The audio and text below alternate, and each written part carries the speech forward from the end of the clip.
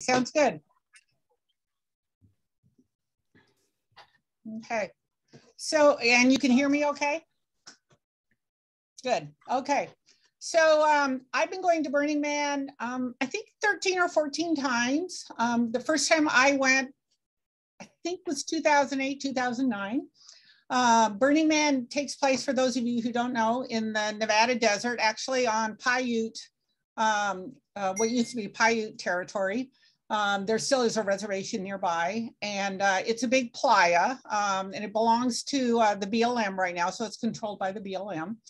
And we rent it, if you want to say, as an organization for 6 weeks out of every year, starting in late July through the first week of September or so. And then the event itself, the official part of the event, is a week long and happens over the Labor Day weekend. And so Burning Man is the brainchild of Larry Harvey here, who you see in this picture. And he was an entrepreneur in the San Francisco area, and he started it back in San Francisco in 1986. And after being repeatedly told that they couldn't burn things on the beach, he eventually found a better location to have his activities. The event was pretty small until about 1998. And then somewhere around there, it went over the 10,000, and now it's restricted to 75,000 by the BLM. And Larry Harvey, very, very early on, came up with these principles. And I don't know exactly what year, but I would guess it's somewhere around 1988 or 1990. And they're his principles that he kind of imposed on the event, and the event has held to them and continues to hold to those principles. And I think there's a lot to learn from those principles. Obviously, you know, it's a utopian environment. You know, it lasts for only you know, a short period of time, and you know, everybody can do anything for a short period of time, but I still think there's a lot of things to come home from it. Let's see. So Burning Man, for a lot of people, is the event, and for some people it's their entire life. I would say for the majority of people who go there, who are open to it, they are completely blown away by it, and it alters their life in some manner. They take something home with it that they live with the rest of their life, whether they go there one time or whether they go there multiple times. And for a lot of people, it's a healing place. So if people who have had either physical or psychological trauma, or, you know, they're LGBTQT, and they've never really met other people from who have similar personalities and similar likings. And so they take that away from them. And so for many people have a very, very special attachment to this event because of that. So the 10 principles are such: radical inclusion, gifting economy, decommodification, radical self-reliance, radical self-expression, communal effort, civic responsibility, leaving no trace, participation, and immediacy. And these are things that we can apply to every day of our own lives. And by the way, all the pictures, with one or two exceptions, are all ones that I have taken over the years. So radical inclusion, Burning Man's open to everyone. There's no prerequisites. Obviously, like a lot of other things, it's dominated by white North Americans, but about 25% of the people who come there come from other countries. And we're starting to see a lot more people of color and so forth attending the event. The Burning Man organization itself actually now invites the local Paiute tribe to come free and spend a day there. So any of the citizens can now take a bus to Burning Man and actually spend the day there, you know, since we are kind of in their territory and everything. This is Slim, you see here in the center here. He's getting the Rookie of the Year award from our camp. And Slim is in his mid-70s and is a rancher from Southern Eugene area. And I don't actually know his real name, but he apparently manages a couple thousand acres of grass-fed organic cows. And he was invited by one of our other members. And he's classic of somebody who just never thought they'd be a burner type, and came there and was just blown away by it. And we were so thankful to have him at our camp. And these are a lot of my other campmates. Jose here is meeting a mantis, a praying mantis for the first time, although it was dead. Santiago, you see down here in the corner, he named himself after the trail in Spain, which he's been on a number of times. But these are all some of the different camp members we have. They're from all over the United States and from a number of foreign countries. All my different campmates. And as you can see, they're quite a diverse group. Our oldest campmate is 80 years old and our youngest is usually around 18.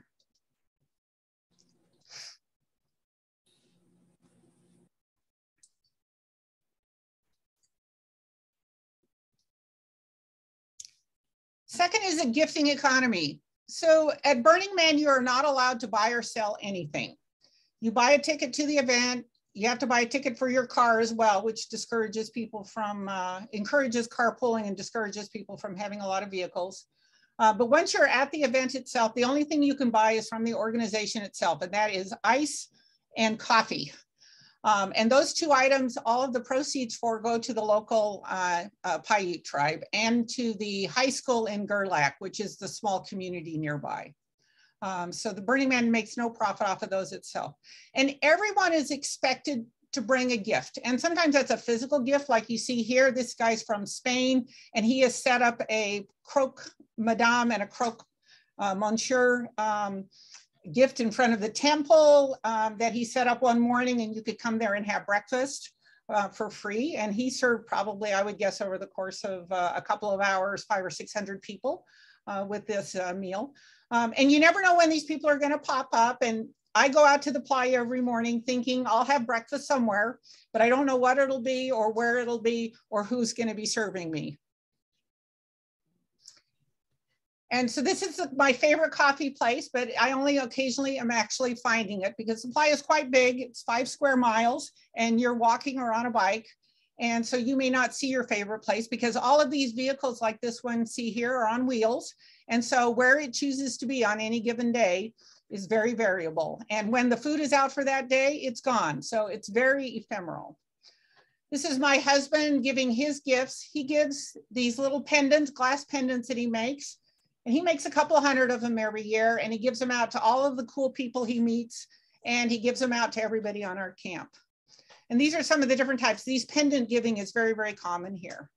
And some people give the gift of, this is a event center that somebody has set up and you can come and have your lunch with your friends there. You bring your own food and they've got the event center all set up.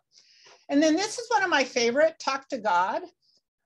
This is a phone booth that's set up and you can pick it up and nearly always there's somebody on the other line and you can talk to them.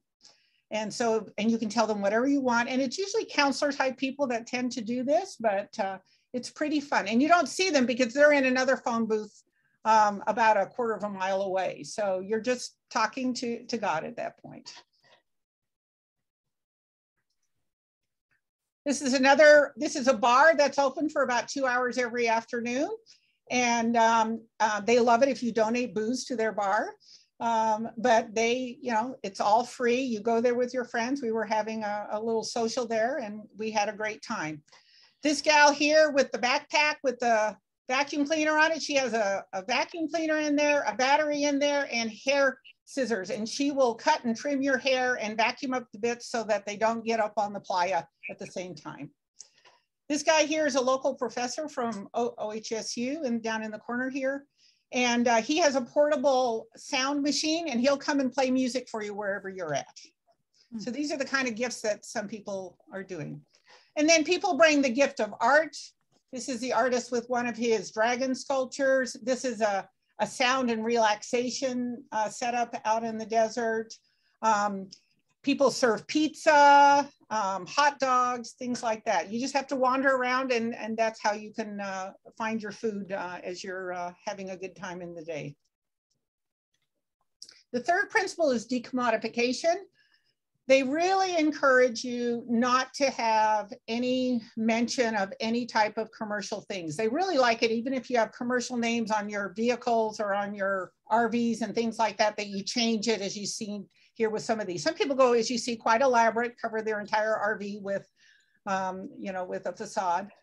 And then any of the large commercial art, like these two sculptures you see here, you never know who actually is behind that. It's never anywhere on the sculpture that this was sponsored by, 3M or, something like that.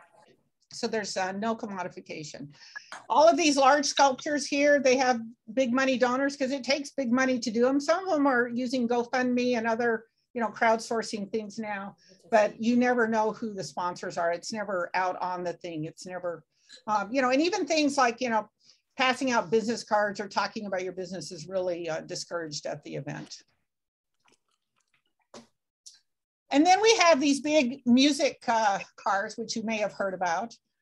These large music cars, again, here, these are two of them. These are two of the most popular. This is Mayan Warrior here on the right and Robo Heart on the left here. And these are unbelievable sound systems, and they bring in very well-known DJs. But again, you never know when the DJ is going to be playing and where these vehicles are going to be. And you have to kind of talk to people and ask and listen and use your senses. Even only recently did we have cell phone signal out there, and when the main event is going, there's not enough cell phone signal to handle everybody. So a lot of it is still, literally word of mouth, walking around, seeing things, talking, word of mouth kind of things. And then radical self-reliance. Means a couple of different things to different people. To me, it means that you bring everything to the event that you need. But to a lot of people, it really means you talk to people and you work with people and you express your needs to other people to get what you need. And this is a really good example. This is a friend of one of our campmates, and he actually came to our camp and he says, I want to do a DMT trip. He was a suicide. He'd been very suicidal. He says, I want to do a DMT trip, which is a psychogenic drug. And he says, I want to do it in the manner of MASH, the painless on MASH of the suicide is, I can't even remember what that was called. Suicide is whatever and everything. And so we did this whole ceremony around him, and we had minders for him while he did the whole thing. And we got him all decorated up, and we put him in his white suit and everything. We didn't have a casket, so we had the next best thing. We gave him a nice little pillow thing and everything.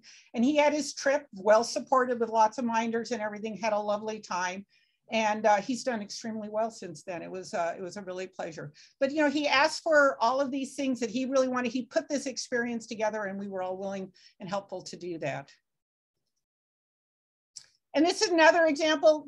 This art thing was way out on the playa, way away from a lot of the buildings and everything out in the, and I had really enjoyed it because it had birds, and I really like birds and everything. So I had been out visiting it a couple of times and doing my photography and stuff like that.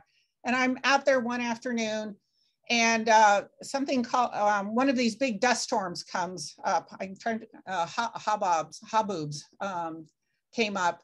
And these dust storms are wicked. They're 50 to 100 mile an hour winds, and it kicks up everything, and you can't see anything. And of course, you need to come prepared at any time for a dust storm. So you always need to have goggles, and masks are very popular, even long before COVID there. Everybody has a mask, carries it with them, and everything. And this storm came up, and you literally could not see a thing. And I was there, and I was pretty familiar with the sculpture, so I knew there was this huge box which was covering the generator for the sculpture. And so I went there to hide there and grabbed these two girls, and we went and both hid there.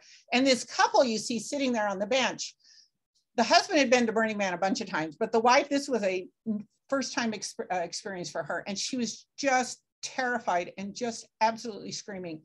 And so we sat there across from them, and they refused to come and sit by the box, because a few minutes after we got to the whole box just flew up and rolled over us. And this is not a little box. It was like an 8 by 4 foot plywood box, just rolled right over the top of us. And we sat there and talked to her the whole time, and she just sat absolutely stiff on that bench and didn't move. And we kept telling her, you got to not move. You're going to run into something. Somebody's going to hit you. Just got to sit there. She was absolutely terrified and everything. And after that, she was walking away saying, you got to take me home. You're taking me home now. We are going home now. I'm not doing this again. But as you can see, everybody else had a really good time and just enjoyed getting covered in dust and smiling about it. And there's resilience there. But part of being prepared, that means having your mask, your goggles, bringing everything you need. I bought what we call a burner vehicle, which was this tent for this pop-up tent for $50. And it leaked, but it didn't matter out in the desert. And made an altar on one side and a nice sleeping area on the other side. When I go to Burning Man, originally I never slept with my husband there because it's too hard to have a really good experience and be with your husband at the same time because they're having their own experience, and it's just really too hard to coordinate all of that. But so we both brought our own stuff and our own arrangements and everything.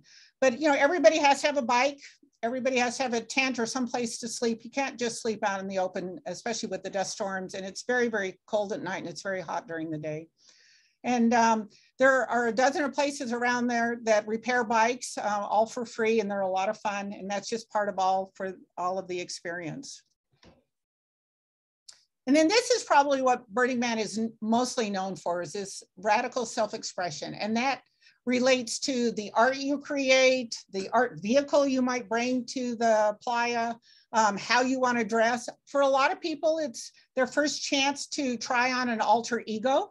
Maybe they've wanted to be a cowboy all of their life, or maybe they've wanted to, walk around in a tutu or a dress, or, something they've not had a chance to do.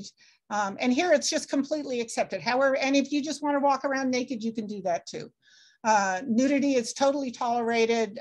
Sexual expression in the public eye is not tolerated, but they call these mutant vehicles. They all have to be approved by Burning Man, and you're not allowed to drive more than 5 miles an hour on the playa. Otherwise, you can't drive on the playa. But you'll see they're just amazing things to be walking around the playa and have these vehicles go by you. There's just a profundity to them in the bareness of the desert to have these vehicles. And a lot of them have this Mad Max theme to them, as you can see. And you can see the owners put a lot of work into these vehicles. There's a Volkswagen camp who has about a dozen of these very large Volkswagen vehicles. This one over here is just a Toyota Highlander with cardboard on it, but he's done an amazing job on it. And then a lot of the vehicles have propane. Propane's kind of popular out there. Everybody wants propane flamethrowers and torches and lights and LED lights and things like that. And some of them get very creative, like this moving house here and a moving boat, moving ducks, moving animals. This octopus, whose name is in Spanish, I believe it's El Grupo is what it is. He moves all 8 of his limbs and things like that. They're really pretty amazing sculptures. And they all have a day appearance and a night appearance because we bring the LED lights out at night. And as you can see, you have to have a light on your bike or you'll get hit by somebody because they can't see you. So everybody has to have lights on their bikes, and they decorate them with LED lights.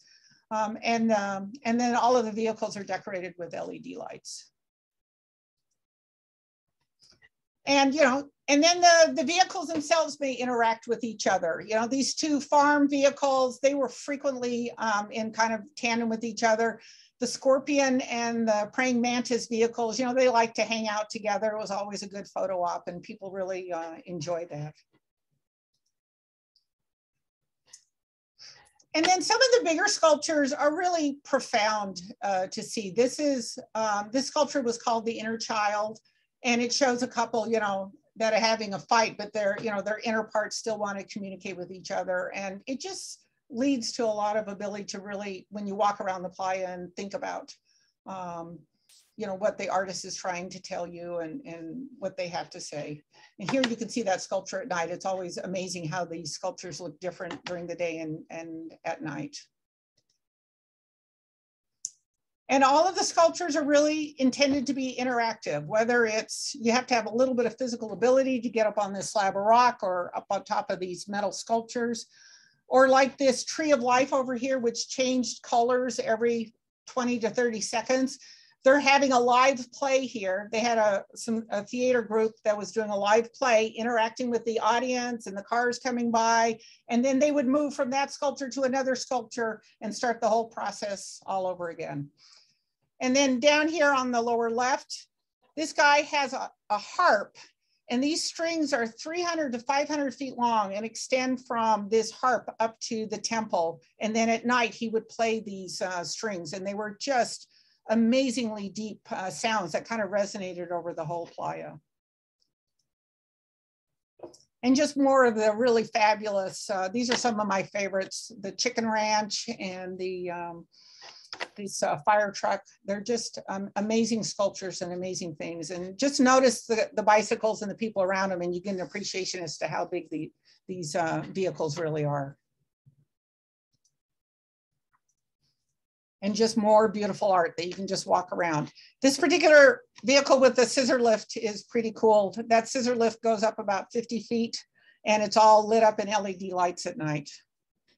The creativity of people is just amazing. And just interesting, you walk around and, you know, this creature comes by, you know, and looks at you. This guy would never engage with anybody. He would just look at you. And then, as I said, at night, all of these vehicles change their appearance at night.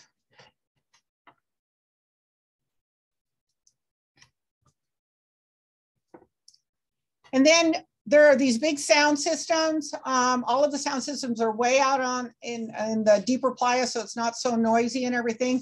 They bring in very famous DJs who play at really interesting hours. So again, you're often left, you know, wandering around the playa to try and figure out when you get to see the persons that you really want to, the DJ you really want to see. So number 6 is communal effort. So we are part of a camp that ranges from 75 to 125 people, depending on the year. And, you know, we all participate together. A lot of other camps are this large as well. And, you know, it's all about building the camp, coming there a few days early, putting the camp together, and then maintaining the camp during the week.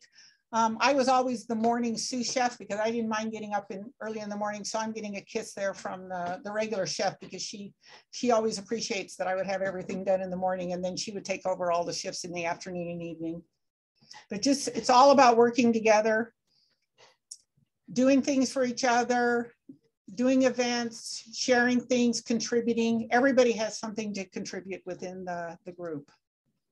And all of the camps do this, whether it's their willingness to take pictures of your genitals and provide them back to you, or wash your body for you, which is very interesting consent system around that. The Barbie Death Camp is kind of a spoof on Nazis using Barbie dolls, but it has a real serious aspect to it. It really makes you think. These are all things, as you just walk around, every camp has some theme and something special about it, and then they express that as part of the camp. Civic responsibilities. There are a lot of things you can do at Burning Man to support the entire event. One would be the lamp-lighters.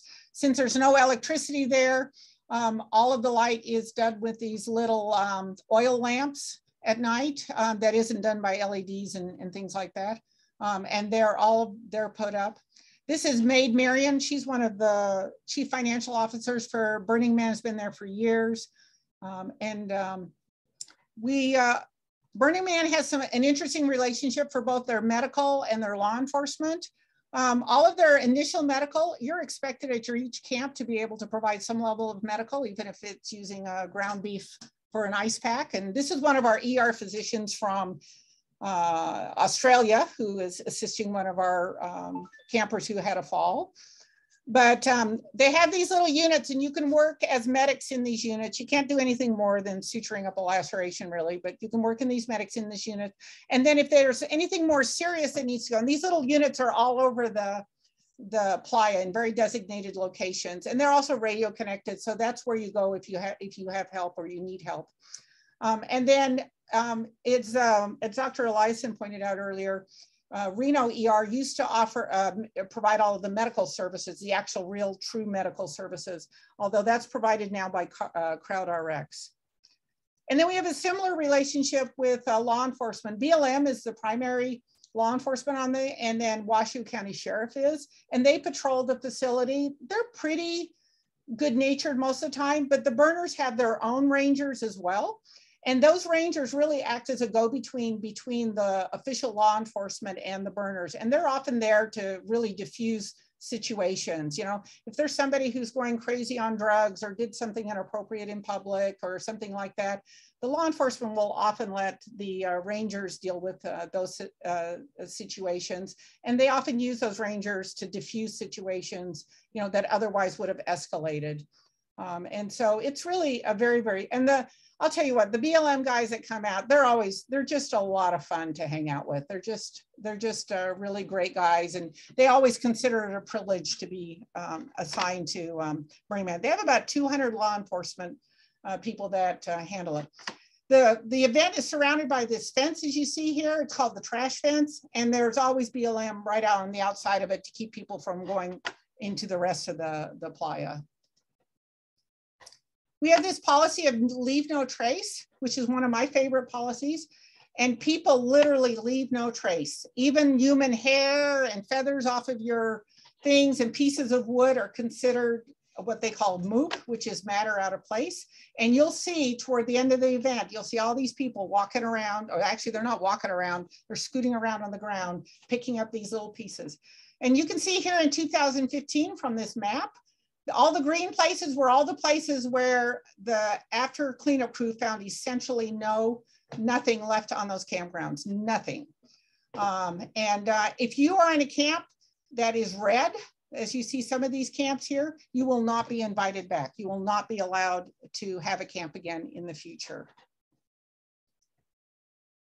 And sometimes there are accidents. As you can see here, our shower leaked and we literally had to scoop up all of that mud that got there and put it in these blue containers and haul it out with us. We rake the ground when we're done to look for any little bits of matter. We dehydrate most of our water using this little homemade dehydrator here. Anything that has fuel has to be contained, things like that. It's all pack it all in and pack it all out. And then participation, all of the art there and all of the activities and all of the camps are really about participating, allowing other people to participate in whatever your activities are. So this tilted church here had these big speakers and you could go inside and play on the piano and it would play it out to the local playa just beautifully. Some of the activities are a little bit more dangerous than others. And sometimes they get shut down because they're a little bit too dangerous, but most of the time it's, you know, play at your own risk. This operations thing shocked you if you touched the little thing on the side here. I wasn't very good at it actually.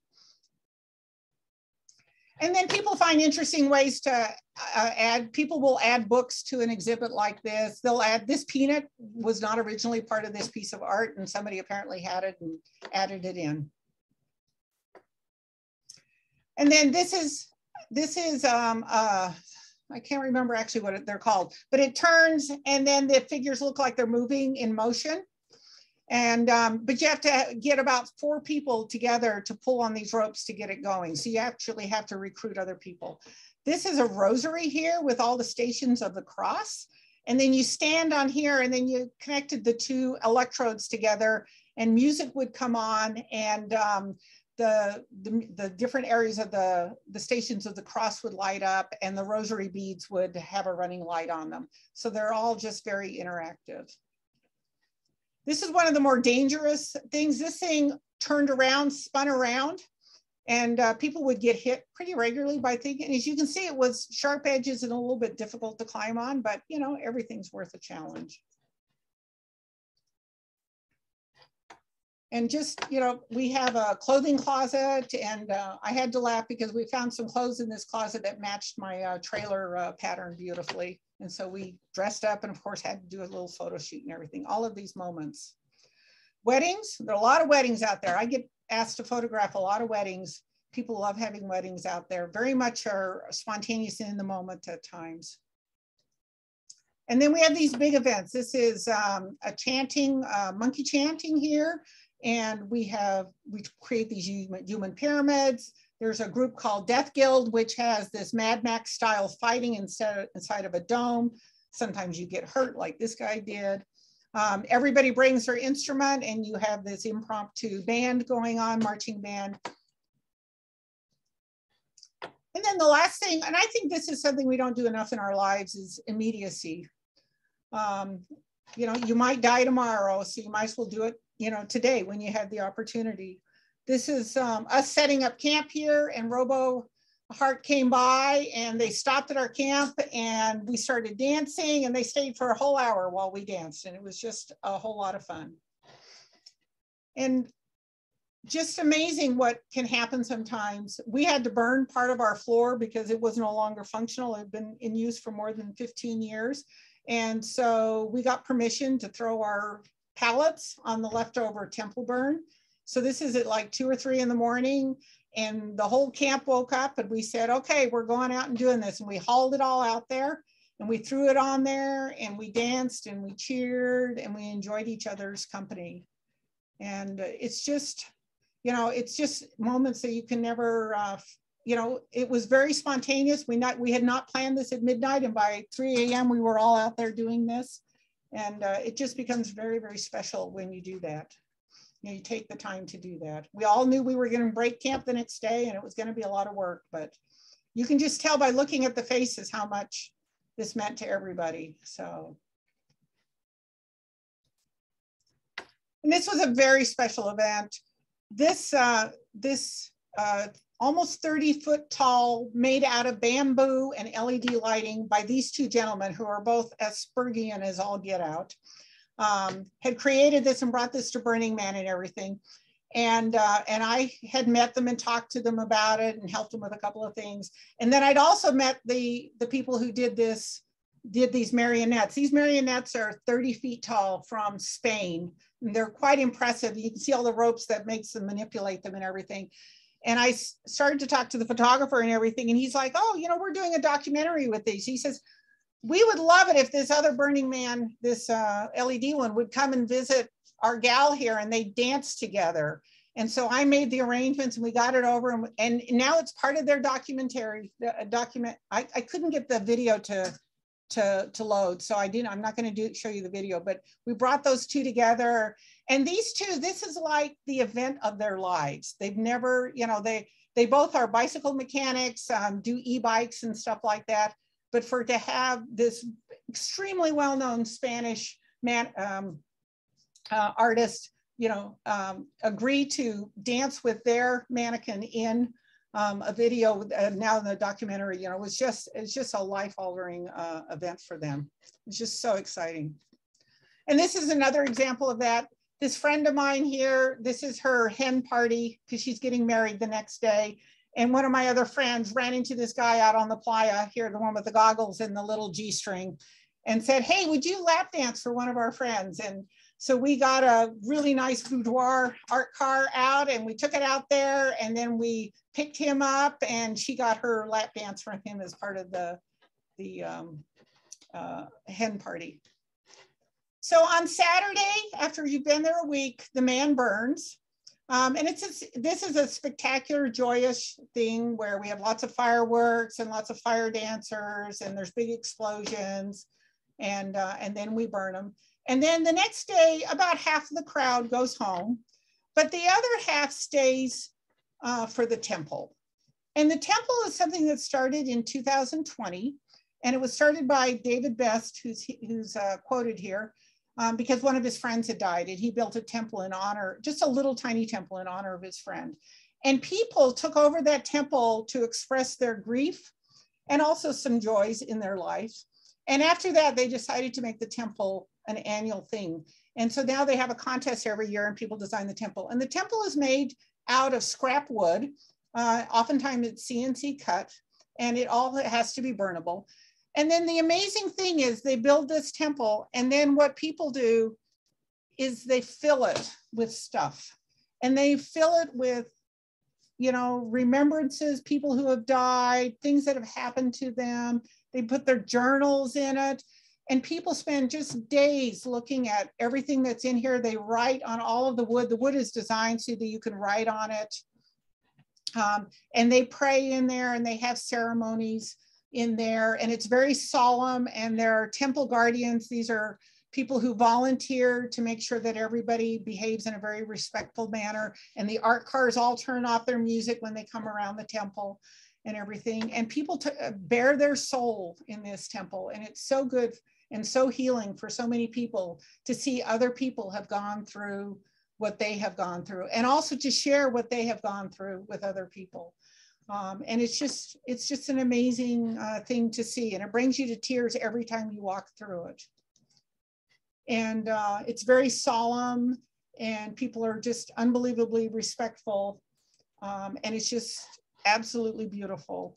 And then we burn it at 6 o'clock on Sunday evening, and everybody sits there and it's quiet. And for the first time, the whole playa is quiet, and there's no music going, and there's nothing. And all you hear is the crackling of this and the temple going up.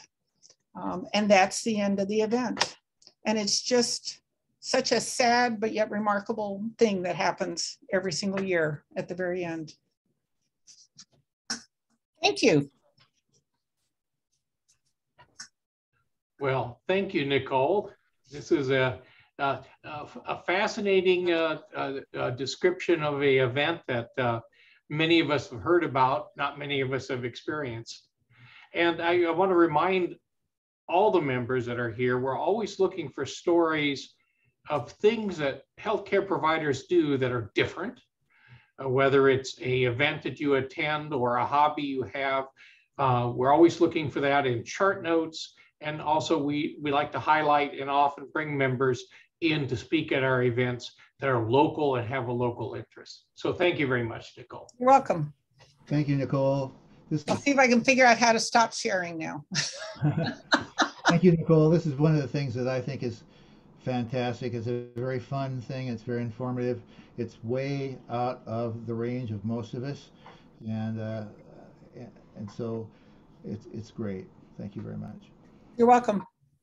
So we're going to segue our to the business portion of our meeting, which thankfully will be very quick because we have some friends in the deck waiting to come and talk.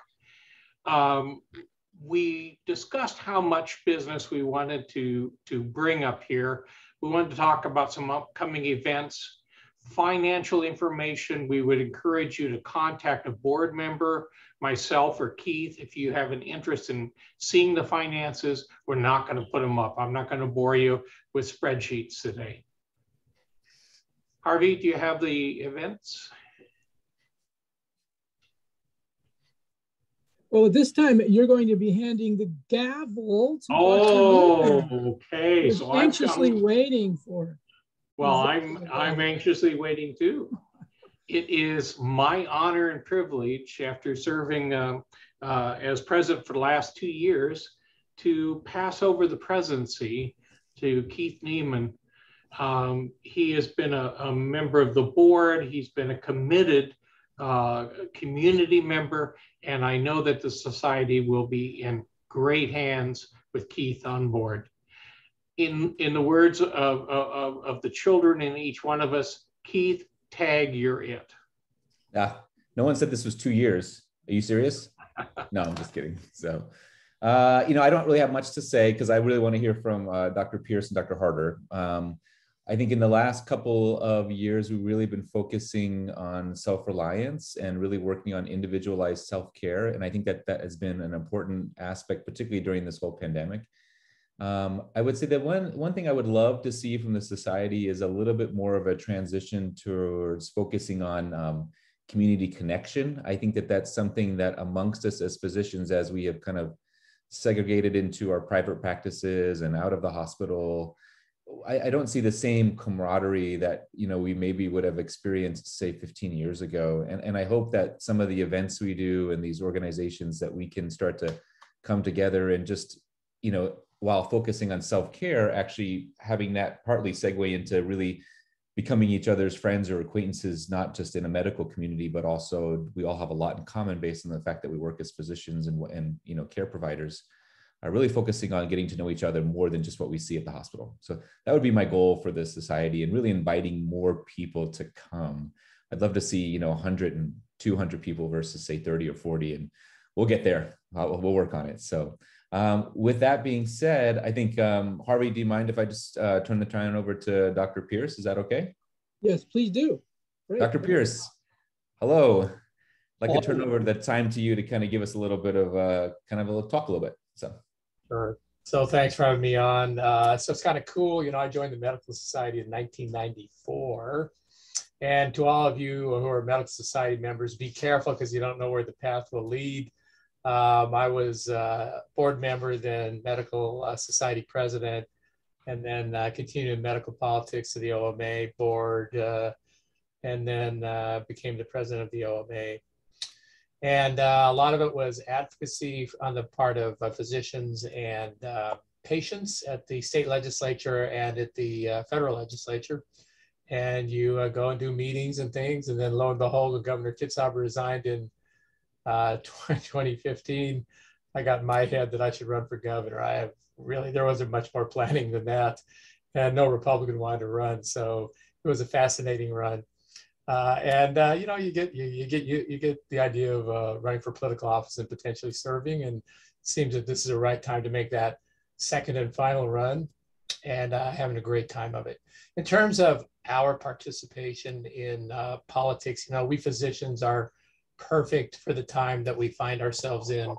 By temperament, we're great. You know, I think things are way too noisy and loud and destructive and angry. And we're trained to control those emotions and bring the temperature down in the room a lot.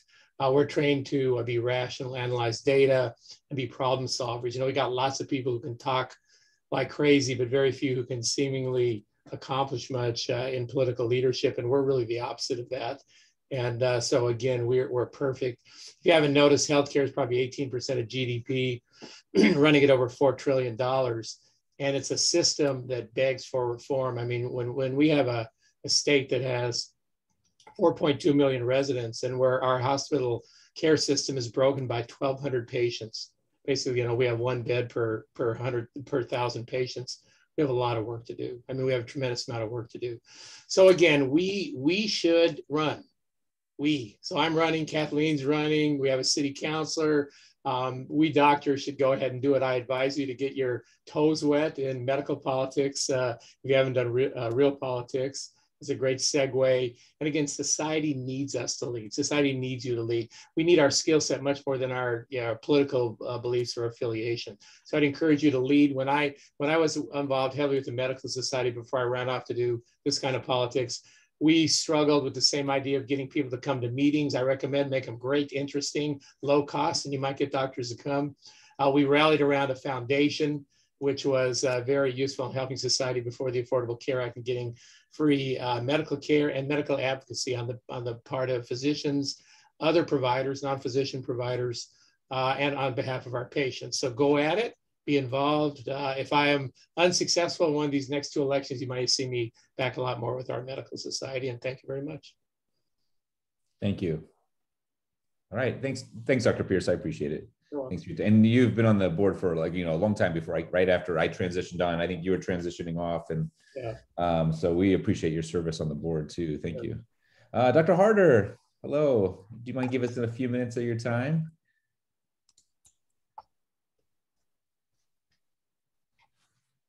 I think you're still muted. There we go.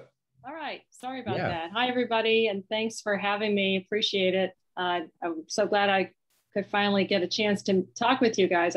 Been stuck in the hospital all day. It's been crazy. So for those who don't know me, I'm Kathleen Harder. I'm an internal medicine hospitalist with Salem Clinic. I'm also a wife, a mom, a grandma. I'm on the Oregon Medical Board, and I see one of my fellow board members there in the room, immediate past president of the medical board. And now I'm candidate for the new Oregon Congressional District 6 seat. So my task tonight, I was asked to, and actually Bud spoke to this quite well, but I'll add a few additional comments. I was asked to spend a few minutes on the topic of why should doctors and healthcare professionals get involved in politics? And, you know, I can think of a few reasons. Trust me, I've been thinking a lot about this over these last several months. You know, perhaps it's about exercising our voice. You know, doctors don't vote. We vote less than lawyers, farmers, and the general population. Often less than a third of us who are registered to vote actually cast a ballot. We also donate to candidates much less than other professions, remarkably less. Maybe it's about representation.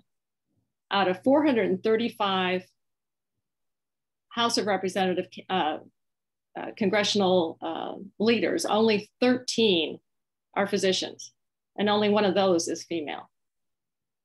And there are only 4 physicians in the Senate. Perhaps it's about the fact that healthcare accounts for nearly 18% of the GDP, as Bud mentioned, yet the people who are making healthcare policy decisions have never seen a patient or been trained in real science. Perhaps it's the fact that healthcare touches nearly every other political issue.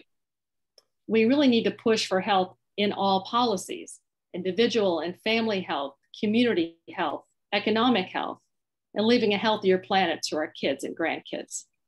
But I think the real reason that everyone should get involved is this. In a time that has arguably never been as divisive as it is right now, maybe since the Civil War, the people who are best equipped to heal our country are those that heal as a profession. You know, every time we knock on an exam room door or a hospital room, we know very little about the person on the other side of that door. We may only know their name and date of birth. We don't know about their values, their belief system, their wealth, their poverty, their triumphs, or their tragedies. What we do know is they need our help. And within a very few short minutes, we have to build a level of trust with them to the point that they are literally willing to put their lives in our hands to get them healthier, less broken, and more able to face the days ahead. So I'll share a quick story. You know, I went to med school in Dallas, Texas at UT Southwestern, where Parkland Hospital is. And I did a lot of ER rotations. And when I was there, the Trauma Bay 1 and Trauma Bay 2 had not changed at all since JFK's assassination. And there were some trauma surgeons who were still on staff there when I was in training who spoke to me about that experience. So they were actually on site when JFK was brought in. He was brought into Trauma Room 1. And standing there was a very eerie place to be.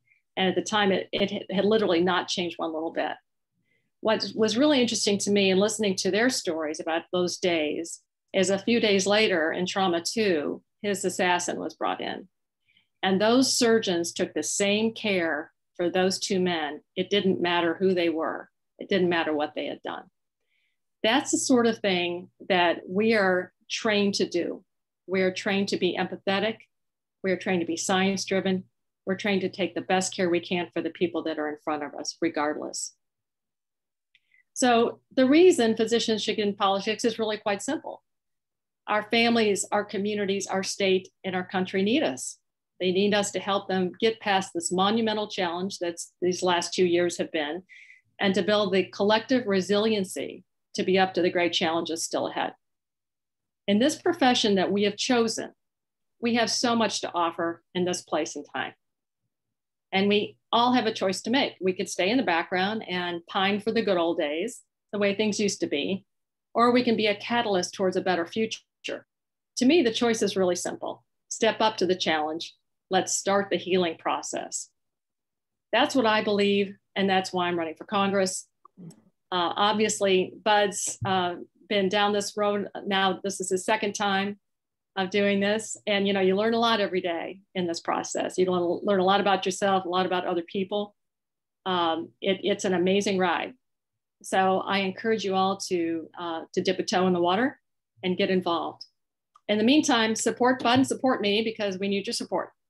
And we're both here and happy to answer any questions you might have. I know time's getting late, but if there are any burning questions, we're happy to answer them.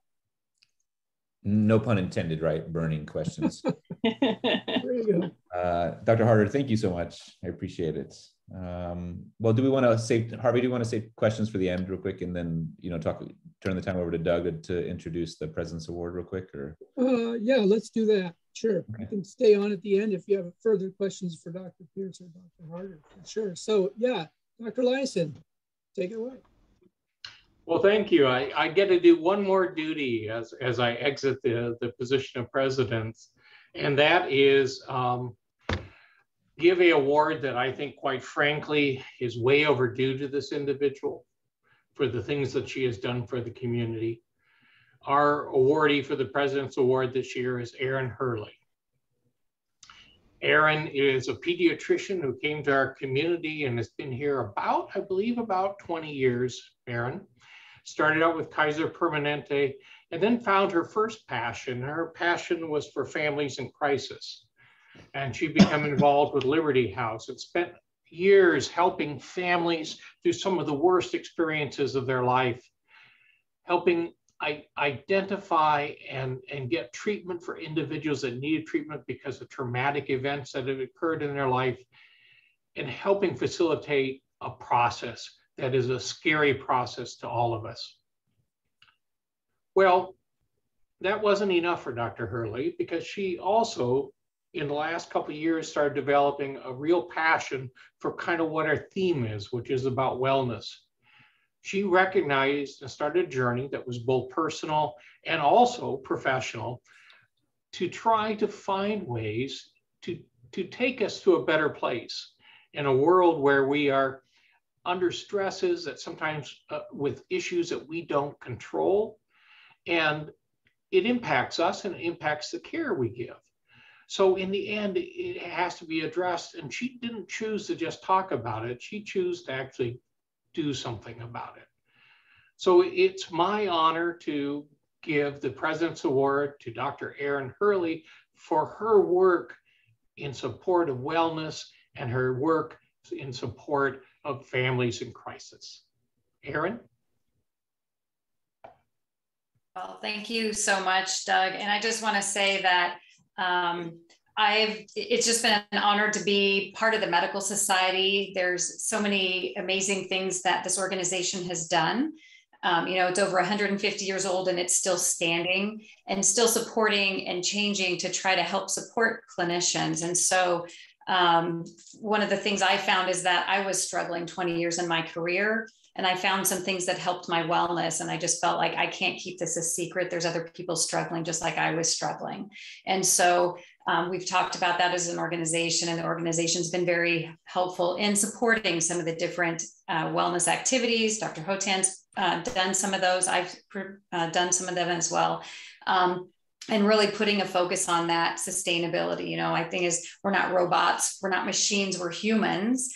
And we have feelings and families and other things going on in addition to patient care. And so just really striving to make an impact on individuals, and then also on how our medical culture is and how it treats us.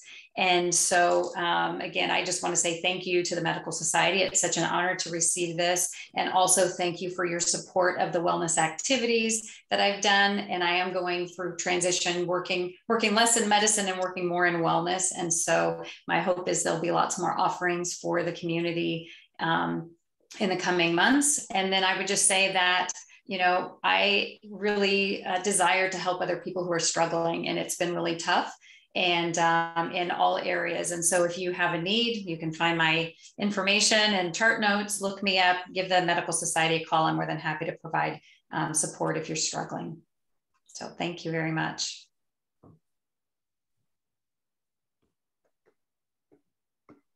Congratulations. All right, I think I'll turn the time over back to Harvey. I think that's pretty much it. Yeah, that pretty much winds down our meeting. I'd like to thank everyone for being here. Awesome. Love the Burning Man thing. And what a great transition to politics after that. Was just great. Everyone was great for being here. I want to let you know that the Medical Society is planning some things this year. We're assuming all this COVID stuff's going to wind down. We can actually get together at some point in the future. And, you know, cross your fingers, right, Dr. Hurley? We're looking at a spring member meeting on May 26th. We're looking for a venue for that. We'll be discussing at a board meeting. We have dancing date night in July and new provider celebration sometime in the fall, and our holiday event in December. And we're also going to be putting out a survey to all of our members on fun things that we might be doing throughout the year. So look for the survey and vote on things that you'd like to do. We have golf day, snow day, volunteer day, craft day, all kinds of fun ideas. So check that out and look for that. So congratulations again, Dr. Neiman, for being president this year. Looking forward to an awesome year. And thanks for taking the realm on that.